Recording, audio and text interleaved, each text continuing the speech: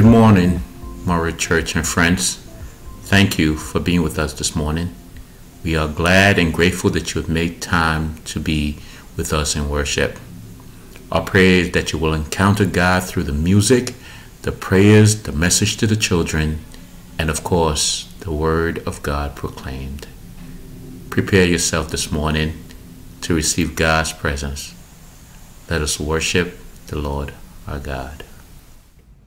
Open our ears, O God, that we might hear your word speaking to us in this moment. Open our ears, O God, that we might listen for your voice, calling to us through prophets for justice. Open our ears, O God, that we might understand your promises to followers, both old and young, ancient and modern. Open our hearts, O God, that we might enter into the love you offer us. Amen.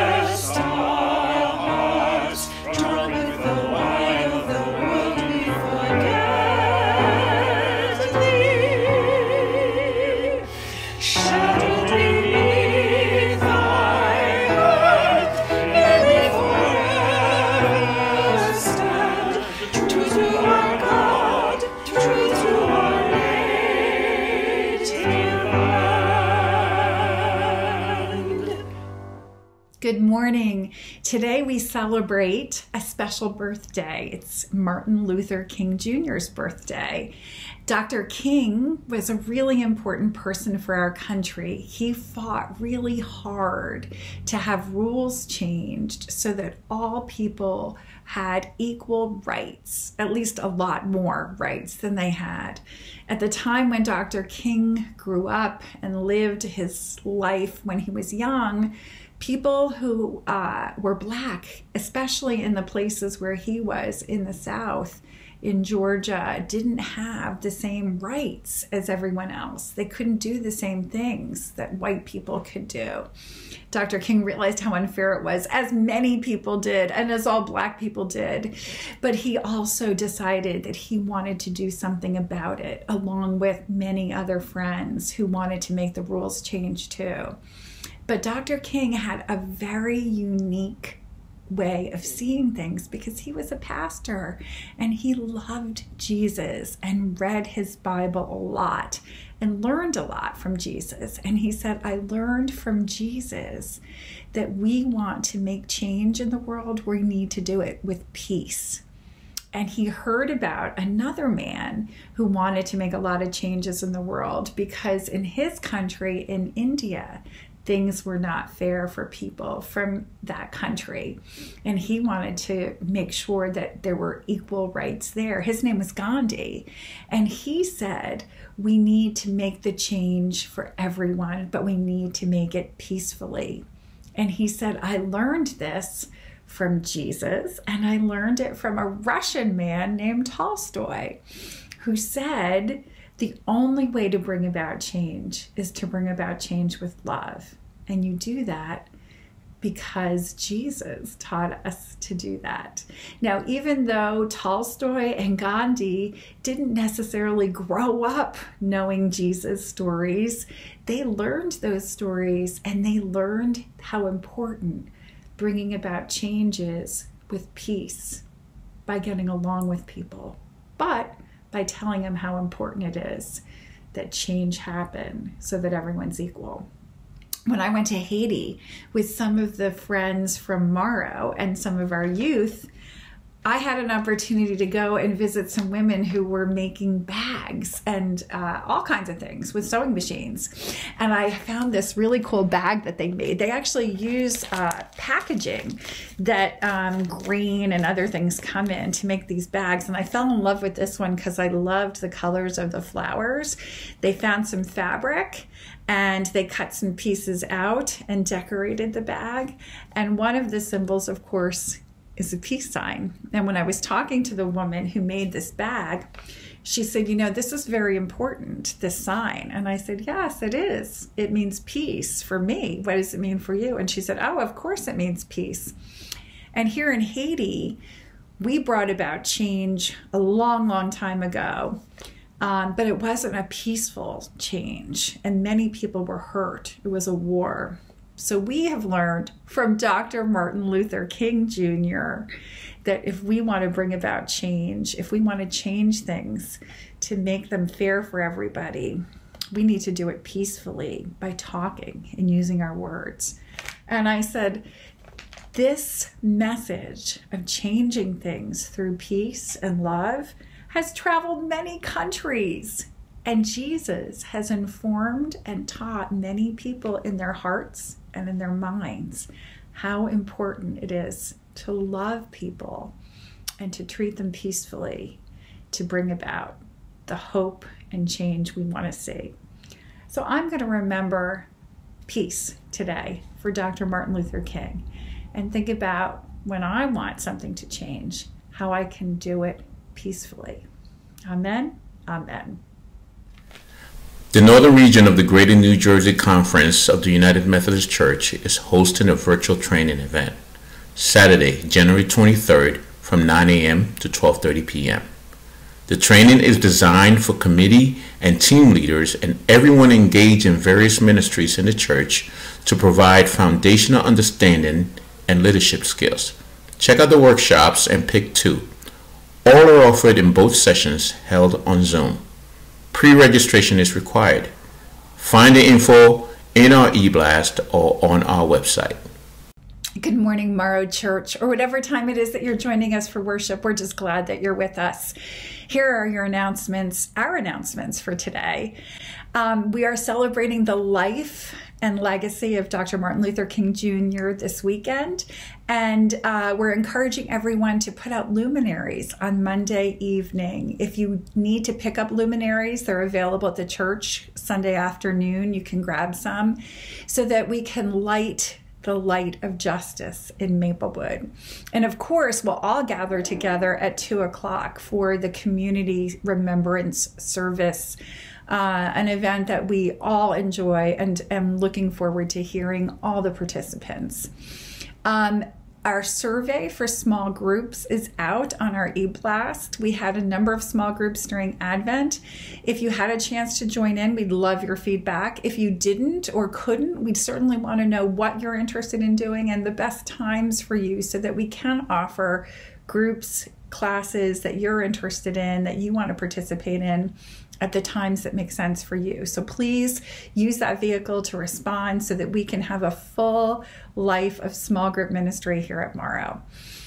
Speaking of other small groups, our children's and youth groups are well underway after our Christmas winter break. So JIF, MIF, our children's choirs, and our youth choir are all meeting. Please take a look at the website for the information and the big red box on the website that says links. You'll be able to get to the Zoom links for all of those activities. Please share with friends that may have children or children and youth that you think may be blessed by being a part of this ministry with us. They are open to everybody, and we encourage as many people as possible to join in. These have been important groups for our children and youth in our community during this time especially. Now, next Sunday, we're excited for our online worship. Pastor Janice is going to start a sermon series called The Gospel According to Schitt's Creek, and we are excited to hear that and hear the word spoken in that way. We are grateful. Those are our announcements for the day. We gather this morning knowing all that is on our hearts and minds, the worry and the fear, the pandemic that is not ending. Will you join with me in a word of prayer this morning? O holy God of burning bushes, silence, prophets, and Jesus. Holy God of wind that will order the chaos of these days, draw near to us and remind us of your presence. We will pause and listen for your voice. Lord, we do ask that you would calm our own anxieties, that you would take away our fear, so that we can live our lives as a people of faith in our communities, have something positive to say, and listen for the voice of the new prophets of a new age. Lord, we know that people are still sick and suffering.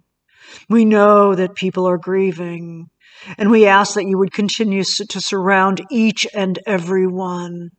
Those of us in our immediate families, in our church communities, in the community we serve, and in your world. Comfort us that we might be your great comforters, vessels of your love and grace and mercy. Lord, strengthen us for the living of these days. Strengthen us for the work that is before us. Strengthen Morrow Church to be a light that shines in the amazing community where we live, where we work. Lord, we are humbled by your presence in our lives, grateful to be faithful and know the many promises of the faith, that we are a people who can have new life in Jesus, that we are people who can have abundant life in relationship to the Christ, that we are people who understand that eternal life is both meaningful and purposeful,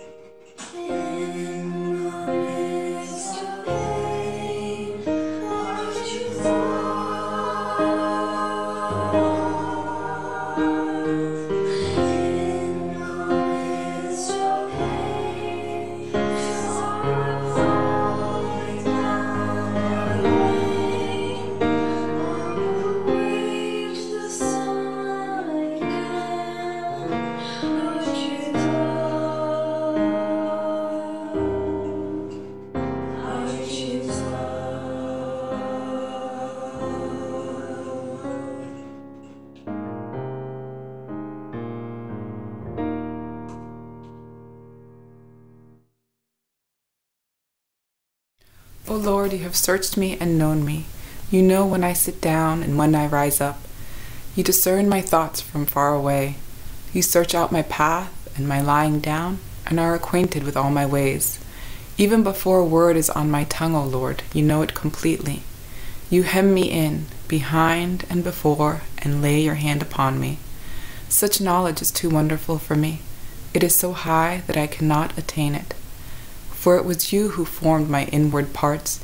You knit me together in my mother's womb. I praise you, for I am fearfully and wonderfully made. Wonderful are your works that I know very well. My frame was not hidden from you when I was being made in secret, intricately woven in the depths of the earth. Your eyes beheld my unformed substance. In your book were written all the days that were formed for me, when none of them as yet existed. How weighty to me are your thoughts, O God! How vast is the sum of them! I tried to count them. They are more than the sand.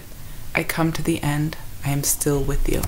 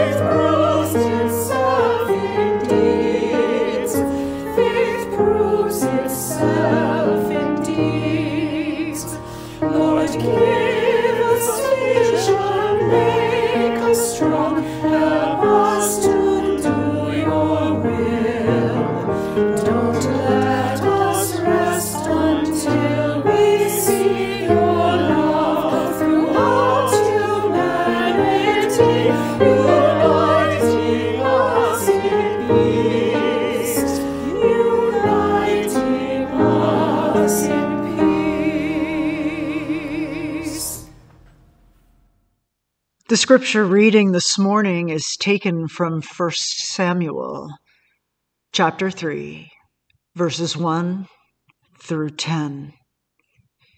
Now the boy Samuel was serving the Lord under Eli. The Lord's word was rare at that time, and visions weren't widely known. One day Eli, whose eyes had grown so weak he was unable to see, was lying down in his room. God's lamp hadn't gone out yet, and Samuel was lying down in the Lord's temple where God's chest was. The Lord called to Samuel. "I'm here," he said. Samuel hurried to Eli and said, "I'm here. You called me?" "I didn't call you," Eli replied. "Go lie down." So he did. Again, the Lord called Samuel. So Samuel got up. He went to Eli and said, "I'm here. You called me?" "I didn't call you, my son," Eli replied. "Go and lie down." Now Samuel didn't yet know the Lord, and the Lord's word hadn't yet been revealed to him. A third time, the Lord called Samuel. He got up, went to Eli, and said, "I'm here. You called me?" Then Eli realized that it was the Lord who was calling the boy. So Eli said to Samuel, "Go and lie down. If he calls you, say, 'Speak, Lord. Your servant is listening.'" So Samuel went and lay down where he'd been. Then the Lord came and stood there, calling just as before, "Samuel, Samuel." Samuel said, "Speak, Lord. Your servant is listening." Inspired words for the people of God. Thanks be to God. Gracious and most holy God, may the words of my mouth and the meditation of my heart be ever acceptable unto you, my Lord and my Savior, my rock and my Redeemer, foundation of my life, and the cornerstone of the church. Amen and amen. It is not lost on me that while the pastors of Greater New Jersey were out on a needed break, all hell seems to have broken loose. There are really no other words for what has transpired. So I've been doing my best to listen for God. I really have. But there is so much noise, so much upset, so much fear, really, that it's hard to hear voices that are inspired. Are you listening for God today? When was the last time you asked God to speak to you? And maybe a better question is, when was the last time you asked God to speak because you are listening? Week in and week out, pastors and preachers listen and hope and pray, sometimes beg, to hear God speak, to get a word from God.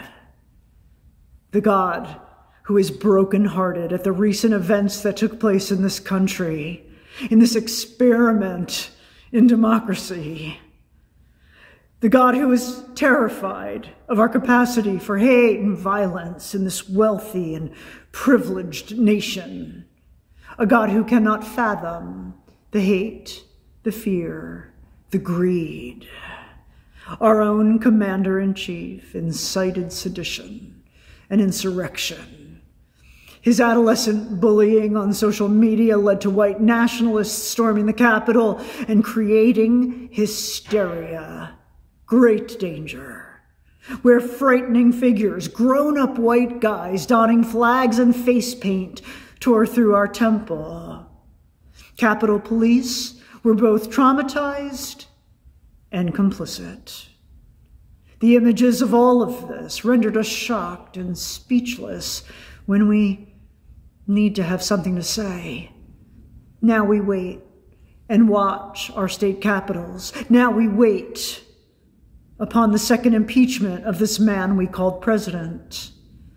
Perhaps it is the inevitable end to what, in this pastor's eyes and heart, have been an awful 4 years of an evil regime. In the life of the church, we are in the midst of a season where God's revealing is at hand. God's voice, God's message, God's justice. That should be good news. Throughout the Hebrew Bible, God attempts to make him or herself known in a voice that spoke creation into being, and in the wind that swept over and blew order and chaos. In the burning bush, where the great I Am was, and on the cliff's edge, in the midst of earthquakes and calamities, in silence. God is also revealed in the prophets who spoke to the evil powers to remind us all of the covenant that we have made and that God made with us, to be present, accessible, listening, and speaking. Jesus was mistaken for a prophet, and many titles were given to thou long-expected one.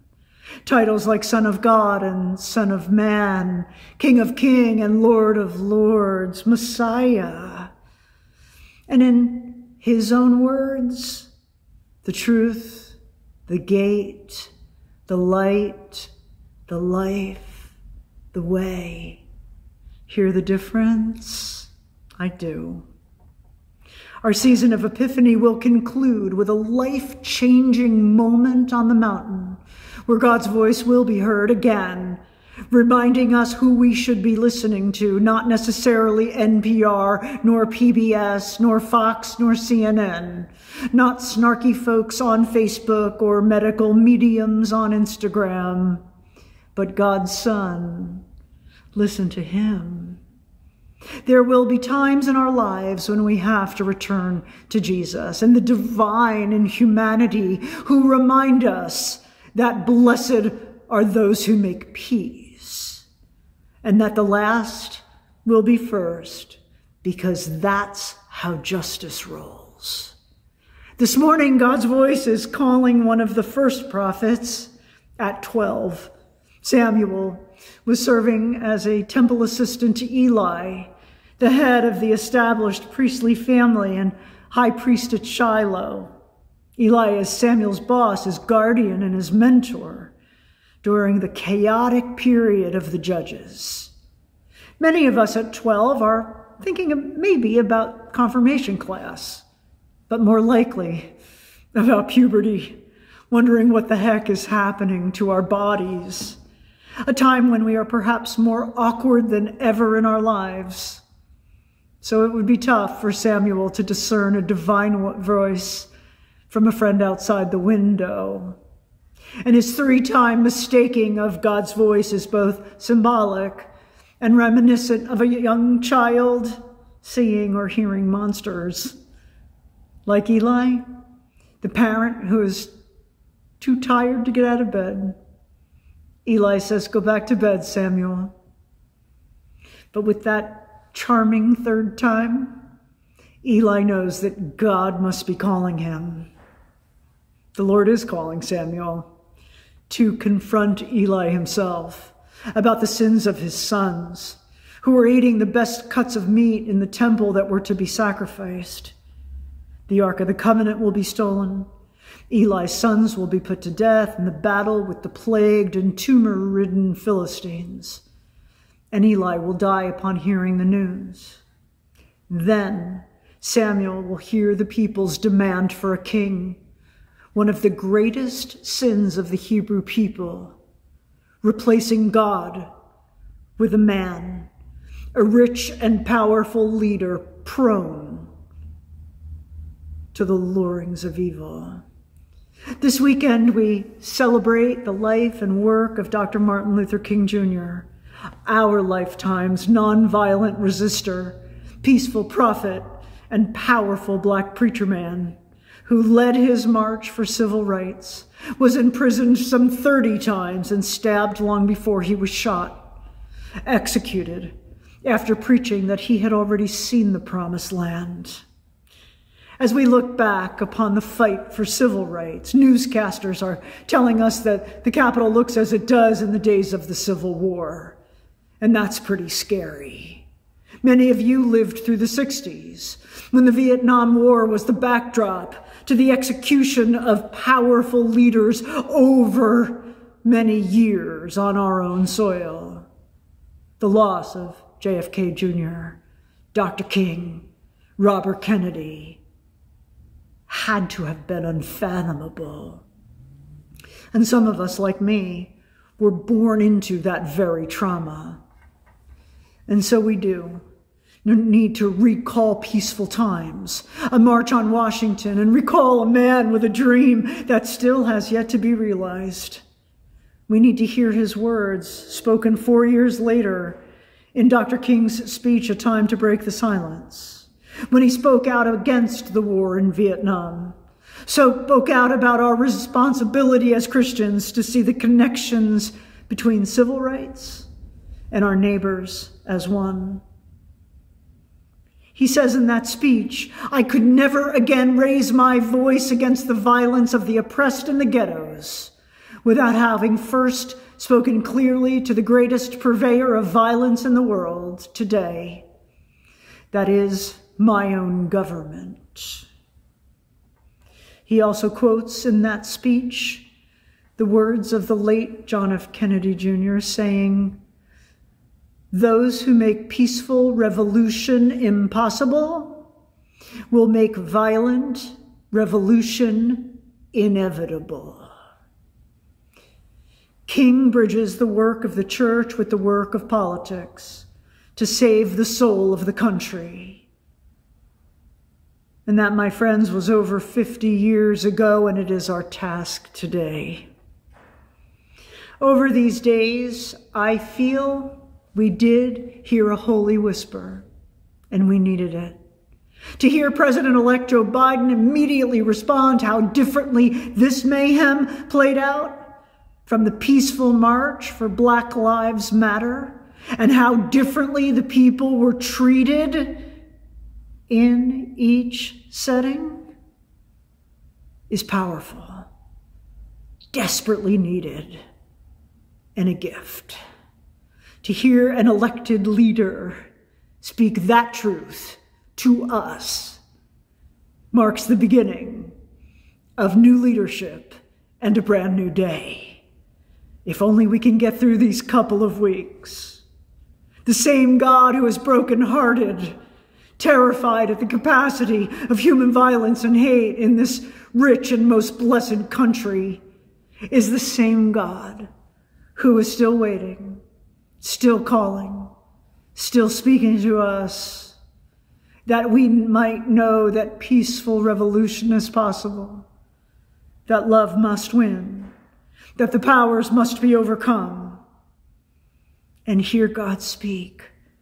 A moment of order in this chaos, a moment, a burning shrub, in silence, in prophets, in Jesus and in us, today and every day. Amen and amen.